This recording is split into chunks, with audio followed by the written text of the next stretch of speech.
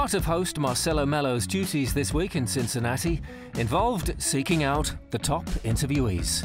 I'm about to interview one of the big stars on the tour, Alexander Zverev, really good friend of mine. So let's see how it goes. Today, your media starts with me, okay? Are you ready? Your media start, okay. Here's my first question for this fella. Tell them how we become friends. If we are friends, I don't know yet. How we became friends? Yeah. Well, I was feeling sorry for you most of the time because you're by yourself in the, in the edge of the locker room.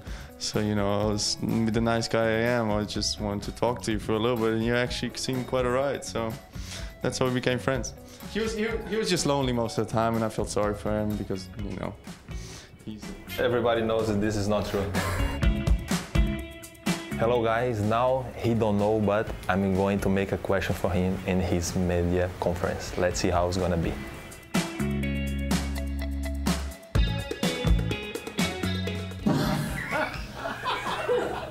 I wanna have a question. You were the only one who won a Masters 1000 this year out of Nadal and Federer.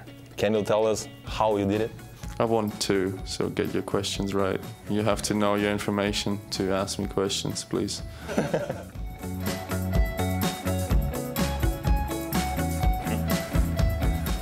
This is too much. Thanks.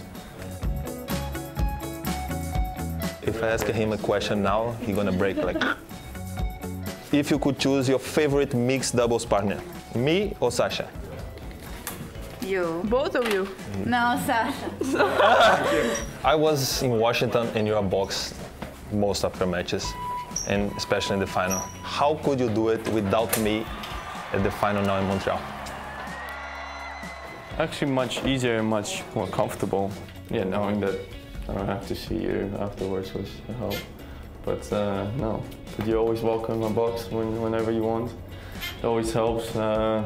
You're welcome, by the way, for all the practice sessions that I had with you for, I still didn't get my share of your prize money in Wimbledon and stuff like this. I'm still waiting for that.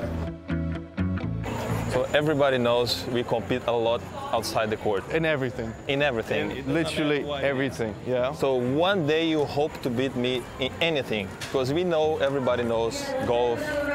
So name me one thing you beat me at. No, everybody knows. No, name me one thing. Let's move subject, because this one I don't think I can win. I have seen your mom cooking many times. She's really good on that, okay? Why you don't know how to do an egg? An egg? Because I'm not a chicken and I don't know how to produce eggs.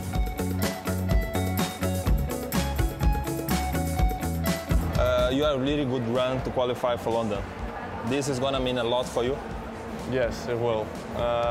Playing in front of all of the fans, it really means a lot because it means that you've playing on this kind of level, top 10 level for the whole year, and I think that's a great achievement for any player. Playing in front of that crowd inside of that stadium will be absolutely amazing, a dream come true, and hopefully I'll make it, and then I'll see you all in London. Fortunately, I have to do something, is to get his signed autograph for me. He's gonna be telling me this forever, but I will do it. I should be giving my autograph to him, and he's giving to me. He's already got a signature. Why do I sign for him again? This is upside down. Wait, there you go, buddy. Just to finish, the last set we played singles was 6-2 for me, okay? Bye.